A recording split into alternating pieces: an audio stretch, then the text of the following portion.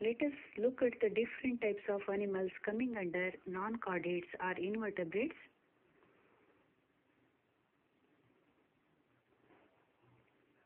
We have animals without backbone and animals with backbone. So the animals without backbone are usually called non-chordates or invertebrates. Let us look at the different organisms coming under these non-chordates.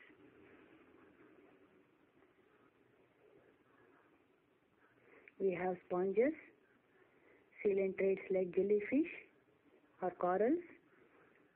We have flatworm and roundworm. We have mollusks. We have echinoderms. And we have arthropods.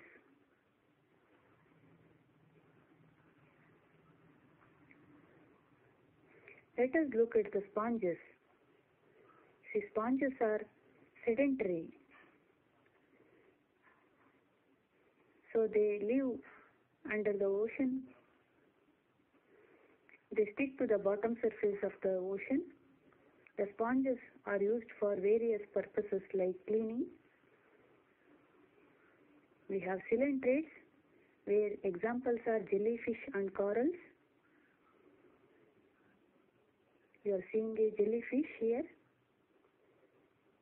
It is made up of tentacles, where tentacles are with stinging cells. With that, it used to sting the prey or capture the food by paralyzing the organisms. You have corals here, sea anemone, which is beautifully colored. Coming to the flatworms and roundworms, you are seeing a cylindrical shaped roundworm here, which usually inhabit the digestive system. So they are harmful, being parasites. Some are free living, say they will be living in the soil.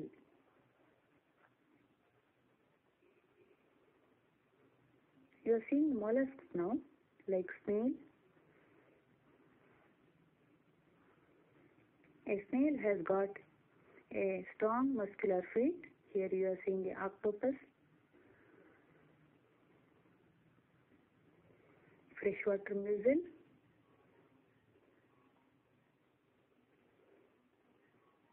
Pila, unio are some other examples.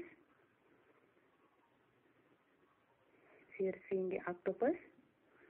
Coming to the echinoderms, you are seeing a sea urchin. These animals are said to be spiny-skinned animals.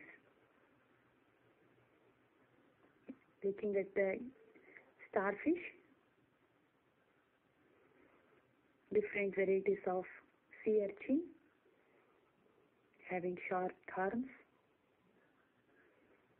Here is a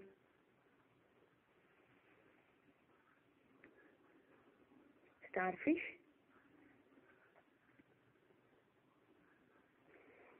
Coming to the arthropods, which are said to be having insects. So these insects are characterized by having jointed limbs. This is the largest group under the animal kingdom. Scorpion, beetles, cricket,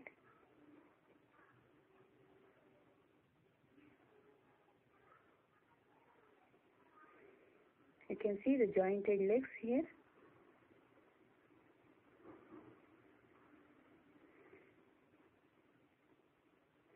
The legs of these insects are said to be in varying number. Some insects have 6 legs, 8 legs, or even 10 legs. Seeing that a prawn, centipede, spider. Good morning, dear students. After learning about the non-chordates, let us study about the chordates in the fourth part of this this big chapter called diversity in living organisms. So in this class we will learn about the phylum Chordates. So here phylum Chordata has been characterized by having the animals with the presence of notochord or backbone. We can see a distinctively seen notochord or vertebral column in these animals. So phylum Chordata has been divided into 4 subphyla. So in your textbook you are seeing only this animal Balanoglossus, which belongs to the hemichordata. So under the heading Protochordata. So what is this Protochordata? We have already learnt about the non-chordates and now we are about to study chordates. So in between the non-chordates and chordates, so there was these type of animals where the notochord or backbone has started its development. So slowly the notochord showed its presence in these animals. So in the first subphyla hemichordata you are seeing Balanoglossus, where notochord is seen only at the anterior region of the body. And in the second example, that is the subphyla Urochordata consisting of Herdminia, you are seeing the notochord, the development of the notochord in the tail region. So coming to the third subphyla Cephalochordata, here most advancement in the development of the notochord is seen where amphioxis, so the notochord is present throughout the body of the animal. So all these 3 subphyla comprises a group called Protochordata. So you will learn about a group called Protochordata where you are learning about this example Balanoglossus. So where you can see the development of the notochord in a partial manner. You find only at the anterior region of the body. So you are learning in detail about this 4th subphylum called Vertebrata, where notochord has been replaced by the presence of a strong backbone which is called vertebral column. So under this subphylum you are learning 5 groups, namely fishes, amphibians, reptiles, birds and mammals. So these chordates have got 3 special characters. So here you can see the presence of notochord. So notochord has been replaced by vertebral column in the later subphyla. But at least in the embryonic stage you will find the presence of the notochord in all the chordates.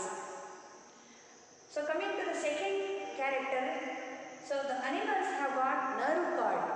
So this is a structure belonging to the nervous system where the brain is extended to form the nerve cord, where it takes the protection inside the backbone or notochord. And the third feature is all the chordates have got the presence of gill slits. They may not be shown in the adult stage. So the third character is the presence of gill slits. So the animals may not show the presence of gill slits in their adulthood, but in their embryonic stage all chordates will show the presence of these gill slits. So these chordates are having the special character of having the backbone or notochord. So what is this notochord? See, notochord is a rod-like structure which is a solid supporting type, so that runs along the back of the animal, which separates the nervous tissue and the digestive system. So let us study the animal Balanoglossus. So under the subphylum Chordates, which belongs to the subphylum Hemichordata, and we will learn some of the characters of these Protochordates. Phylum Chordata has been divided into 4 subphyla: subphylum Hemichordata, subphylum Urochordata, subphylum Cephalochordata and subphylum Vertebrata. So the first three subphyla consist of the examples like Belenoglasses, Herdmania and Amphioxus, so which are together considered as protocardiates. Here in the Belenoglasses, notochord is seen only at the anterior region. In Herdmania, it is seen at only the tail region, whereas in Amphioxus, it is looking like a fish. You can observe the presence of notochord throughout the length of the animal's body. So let us learn about the subphylum Vertebrata in detail, where notochord is restricted to its embryonic stage and it is replaced by vertebral column. So they have been given the name vertebrates. So here you are seeing the heading called protochordata. So when we learned about the non-chordates and now we are learning about the chordates. So there is a group which comes intermediate in between those non-chordates and chordates. So that is called protochordata. So where you can see the development of the notochord in a stepwise manner. So as I said, you are learning about this Belenoglasses which comes under the subphylum Hemichordata, where you can see the presence of this notochord in the anterior part of the animal's body. So it has got the parts like proboscis, collar, bronchial region, gill pores, dorsally curved genital wings, mid-dorsal ridge, hepatic ceca, hepatic region, then the post-hepatic region and anus. Here the main thing you can observe here is this animal has started developing the notochord or the mid-dorsal ridge. It is present at only the anterior part of the animal's body. So here you are learning about the Belenoglasses as a typical example of the group Protochordata. So where the notochord has started developing. So these type of animals are bilaterally symmetrical, having the three layers called triploblastic animals, and these have got true body cavity. So true coelom can be formed. Here the notochord may not be present throughout their stages of their life. So it is present at only certain stages of its life, and the notochord is not present throughout the length of the body. It is present only at the anterior part of the body. So here the body cavity, it provides space for the muscles, so that with the help of those muscles this animal can move in the water. So these three subphyla, namely Hemichordata, Urochordata and Cephalochordata, so these are water living animals, especially live in the marine habitat. Let us learn 5 different classes coming under the subphylum Vertebrata. See, Vertebrata means the animals here will be having vertebral column or backbone. Here the notochord has been completely transformed or completely replaced into vertebral column.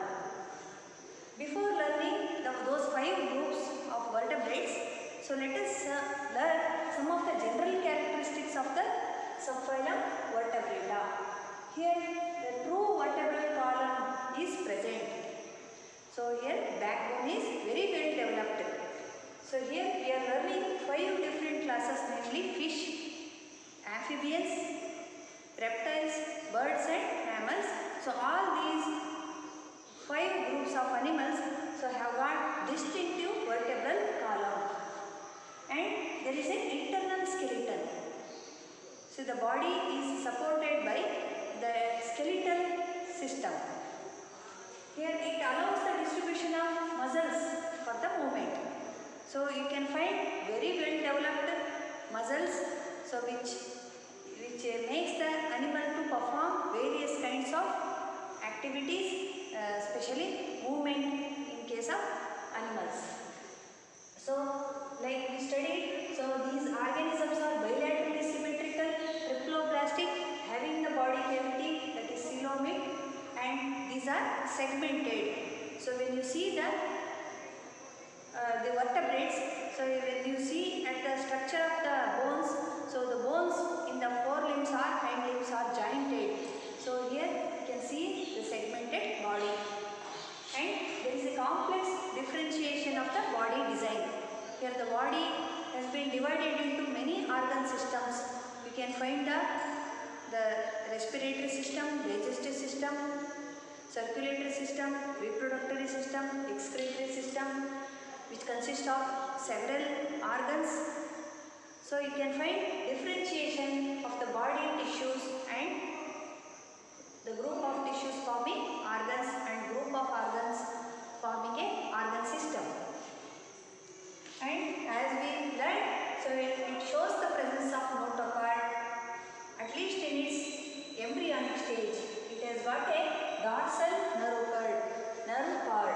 So the upper surface of the animal, the dorsal surface of the animal, has got a part of the nervous system called nerve cord. The brain extended to form the nerve cord is a very important organ of all these animals. So these are having 3 germ layers said to be triploblastic animals. So they have got paired gill pouches. So we think lungs as the respiratory organs, sometimes skin as the respiratory organ. But all the vertebrates, so in their embryonic stage, so they will be definitely having the gills as respiratory organs, and later those respiratory organs have been transformed to or developed to form the lungs. Here these are coelomates. So before learning all the 5 groups coming under the vertebrates, let us learn some of the characteristics. We will be studying about them in general. Here we will study that organisms or animals belonging to these 5 groups, whether they are cold-blooded or warm-blooded. See what you mean by this. So what is the difference between cold-blooded animals and warm-blooded animals? See, cold-blooded animals are examples like fish, reptiles and amphibians. So here we should think of the body temperature. So the body temperature get adjusted to that of the environment. The temperature of the body get adjusted to like that of the temperature of the environment. So that is, those type of animals are called cold-blooded animals, whereas warm-blooded animals, so examples are birds and mammals. Here warm-blooded means when we take the temperature of birds or mammals like human beings, so the body temperature is always constant. So whatever may be the temperature of the environment, the atmospheric temperature, but the body temperatures always remain constant. So that this is the one feature we will be learning often. Then coming to the heart of these animals. So the heart, as you have studied, will be having 4 chambers in human beings. But so when the vertebrates were developing, so the fish had only 2 chambers. And coming to the amphibians and the reptiles, they had 3 chambers in their heart. So like that, we will consider the number of chambers of the heart. And coming to the another feature, so whether the animals are oviparous or viviparous. See what you mean by oviparous feature. So this is oviparous and viviparous animals. See, oviparous means so animals which lay eggs. So they do not give birth to the young ones directly. So those are called oviparous animals. So viviparous animals means the animals which give birth to young ones directly. So this is another feature we will be observing among these animals. And majorly we will be learning this character. So we will learn the type of the skin. So skin is also called as exoskeleton. See how is the skin of the fish? When compared to fish, how is the skin of a frog? And how is the skin of a crocodile or a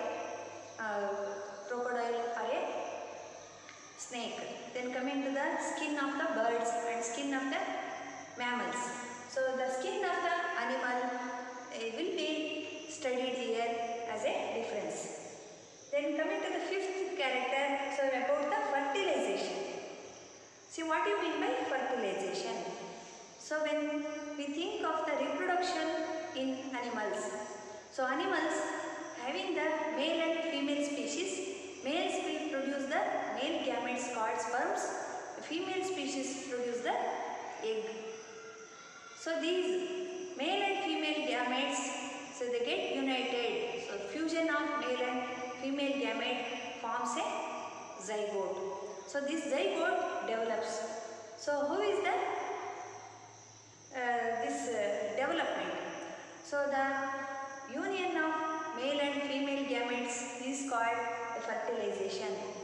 So fertilization consisting of this union will be taking place inside the body of the animal or it is outside the body of animal. So that will be considered here. So fertilization, that is comprises the union of male and female gamete whether it takes place inside the body of the animal or outside the body of animal, whether in the water medium, like that. So considering all these characters, so now we will be going on studying all the 5 groups coming under the subphylum Vertebrata.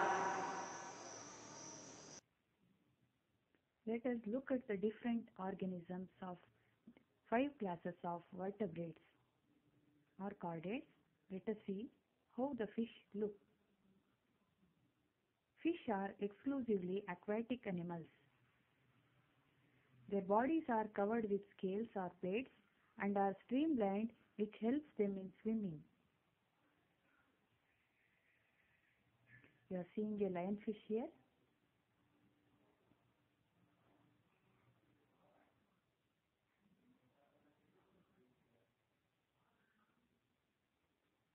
You're watching a clownfish. Fishes have gills as their respiratory organs. We shall now see amphibians. These are animals that can live on land and also in water. You are seeing a frog. Frog is sitting on the leaf of a lotus.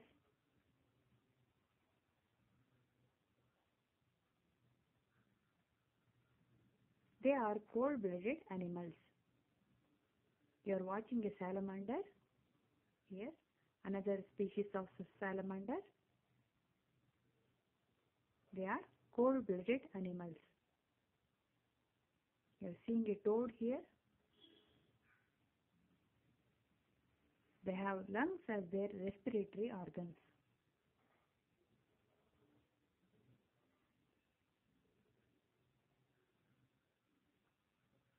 Coming to the reptiles,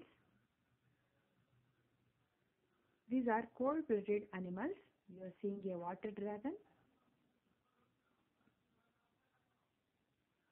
They lay eggs and their bodies are covered with scales. You are seeing a horned viper.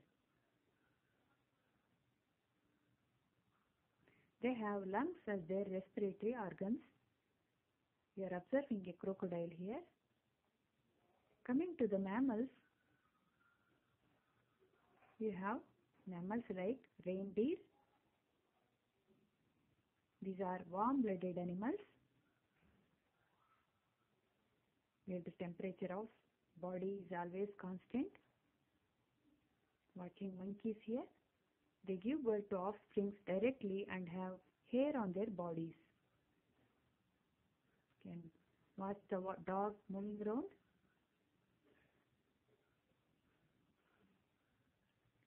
Examples are human beings where they have external ears called pinna. You are seeing the only flying mammals called bats.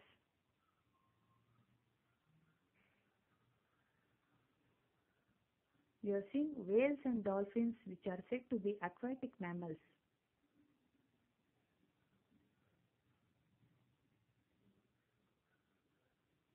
Coming to the world of birds, the class aves, you are seeing penguins. Ants are warm-blooded animals. Their bodies are covered with beautiful feathers.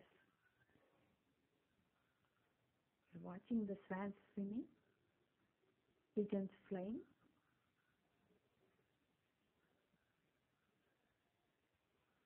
They have wings.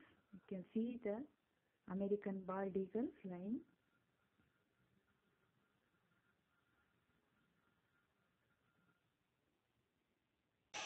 The first class coming under the subphylum Vertebrata belongs to the Pisces. So Pisces, other word called fish. So these these are exclusively of aquatic environment, or they live exclusively in water. So these are exclusively aquatic animals. Skin is covered with scales or plates. So when you observe the skin of the animal, so it is made up of scales, or it is called plate. So you are seeing the respiratory organ here as gills. So through the gills, it will absorb the dissolved oxygen in the water. So body is board shaped or streamlined. So here there is a muscular tail, so which helps the animal to swim. So it has got 5 types of fins: dorsal fin, ventral fin, pectoral fin, pelvic fin and the caudal fin. So 5 types of fins will help the fish to swim in water. So these are cold-blooded animals. So as they live in water, whatever may be the temperature of the water, so the body temperature of these fish will get adjusted to the temperature of the water. So these are cold-blooded. So heart is said to be having 2 chambers, and they used to lay eggs, means oviparous animals. And these fish, so they may be cartilaginous fish or bony fishes. See, cartilage and bones are the 2 types of dense connective tissues. When we see hard bones in our body, we will also see some part where there is a soft part, so they are consisting of cartilage. So likewise, so the fish also belong to the bony type and the cartilaginous type. Sharks and ray fish belong to the cartilaginous fishes. Hippocampus, carp and labio belong to the bony fishes. Here you can see the labels of this scolidian or dogfish. Examples of the fish include Syncheropus splendidus, called as mandarin fish; Colophyrine jordans, called anglerfish; Pterios volitans or lionfish. Here torpedo or electric ray, stingray. You have scoliodon or dogfish.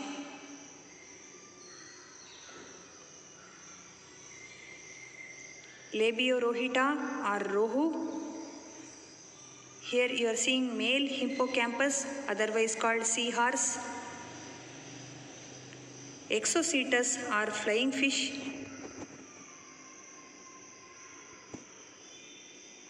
Anabas or climbing perch. Second class coming under the subphylum Vertebrata includes amphibians. See, amphibia means we think about frogs. So sometimes you will say that snakes and crocodiles as amphibians. It is totally wrong.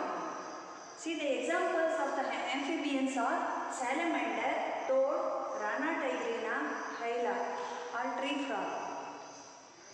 See, the frogs mainly constitute the amphibians. So amphibians differ from fish. So in having the skin type, so these lack the scales. So when we see the scales in fish, so these are completely absent in these frogs or amphibians. So whereas the skin is very soft and with the moisture, so it is very moist and it is having the mucus glands in the skin. See, the mucus glands produces a slimy substance, so making it soft all the time. So it has got 3-chambered heart. So when we compare to fish, the frog, the chambers of heart has become developed, where in fish you saw only 2 chambers. Here in the amphibians or frogs you see the 3-chambered heart. So respiration is also being improved. So when you saw the gills as respiratory organs in fish, you can see along with the gills, lungs as the respiratory organ. See, sometimes the respiration also takes place through the moist skin. So they lay the eggs, so they are called oviparous. Frogs lay thousands of eggs in the water medium, which are said to be oviparous.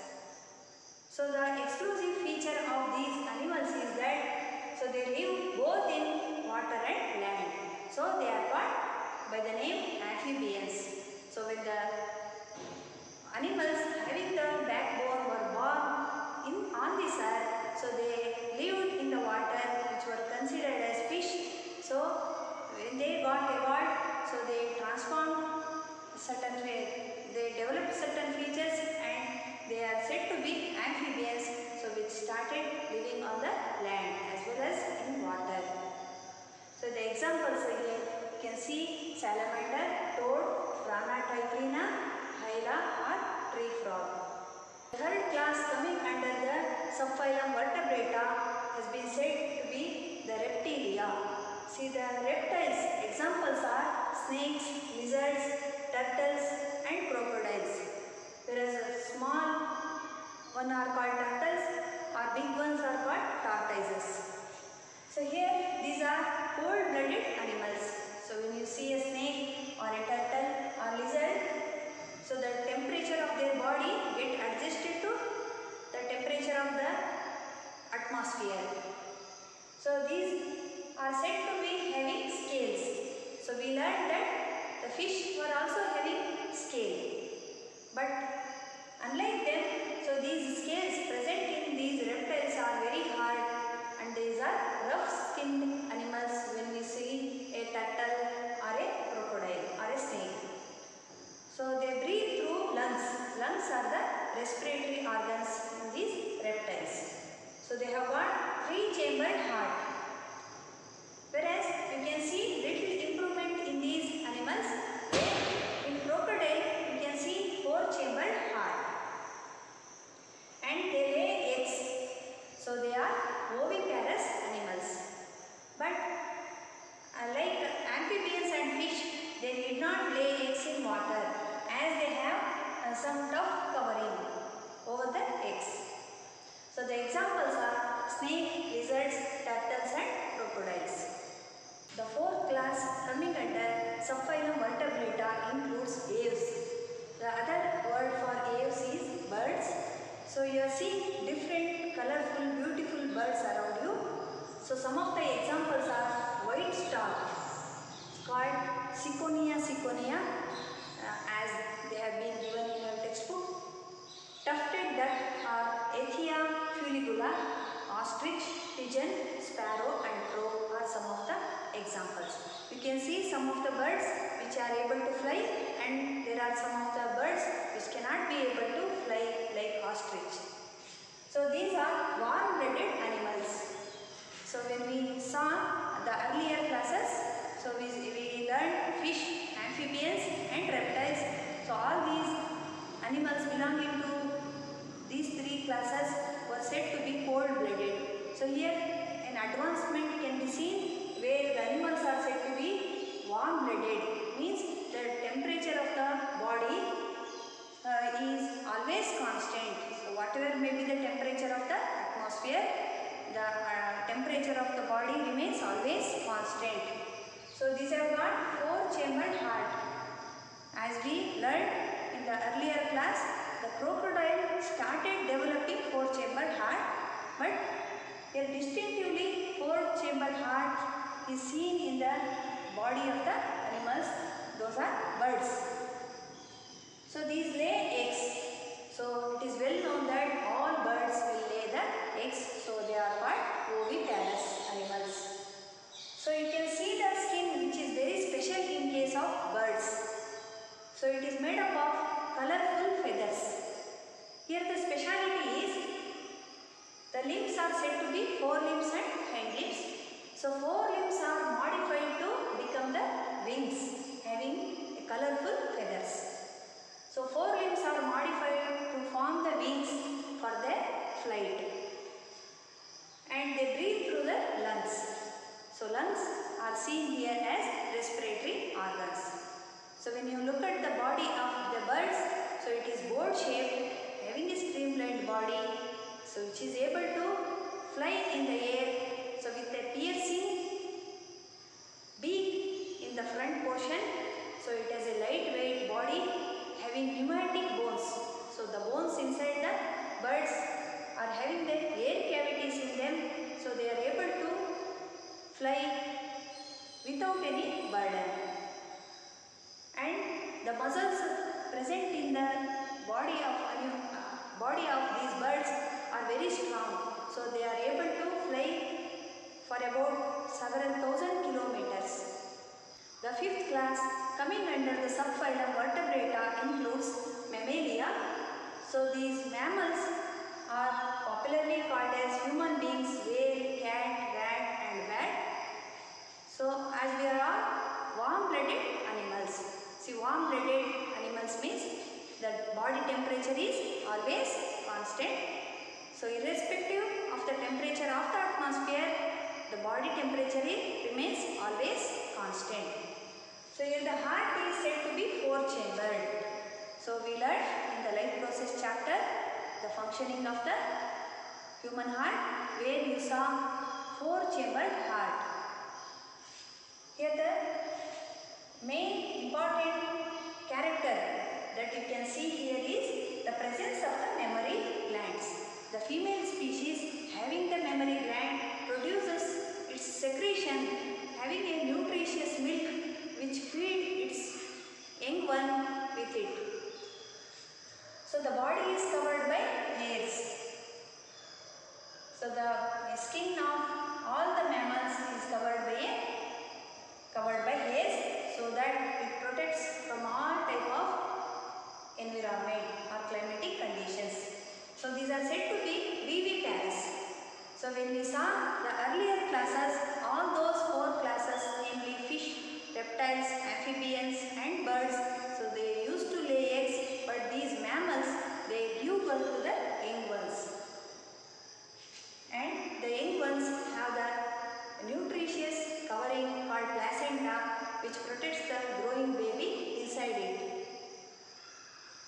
You can see some of the organisms or animals like platypus and echidna, which are said to be egg-laying mammals.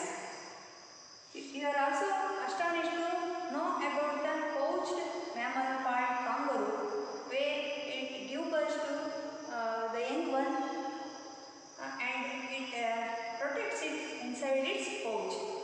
We have a flying mammal called bat and a biggest aquatic mammal called whale. You are seeing now different types of fish, namely dogfish, flying fish, rohu, anglerfish, electric ray, mandarin fish, stingray, seahorse. Fish are aquatic, found in fresh and marine water. Skin is covered by scales or plates and have gills for respiration. Body is streamlined and has a tail. They have two-chambered heart and are cold-blooded. Skeleton is made up of either cartilage or of bone. Scoliodon or Labiorohita are some of the familiar examples. Here you are seeing different types of amphibians, namely salamander, common frog, hyla or tree frog, toad. Amphibians are the animals with uncovered skin which help in gas exchange. They have three chambers in heart and are cold-blooded. They are found in both water and on land. They lay eggs without any hard shell. Frog and salamanders are some of the common examples.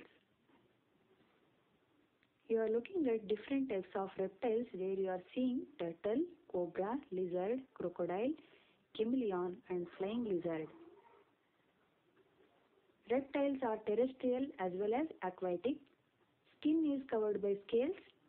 They are cold-blooded animals, mostly having 3 chambers in heart except crocodile.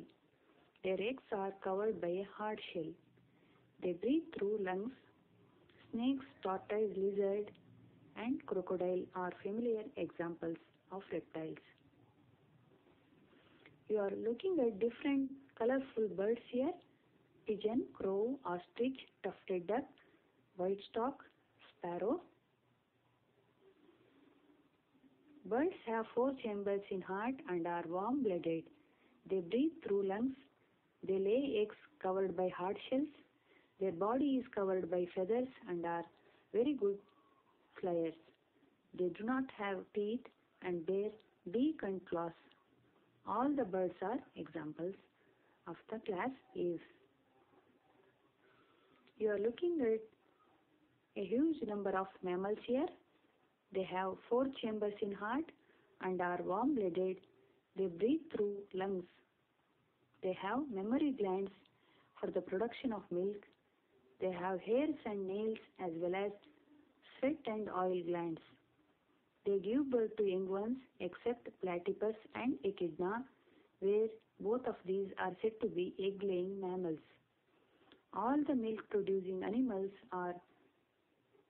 including humans, are belonging to the class Mammalia. You are seeing that the mammals like human beings, lion, cat, whale, a flying mammal called bat. Thus we learned 5 different classes coming under the vertebrates. So far we have learned classifying all the different organisms coming under kingdom Animalia. So at the end of this chapter, you are learning the importance of naming all these organisms.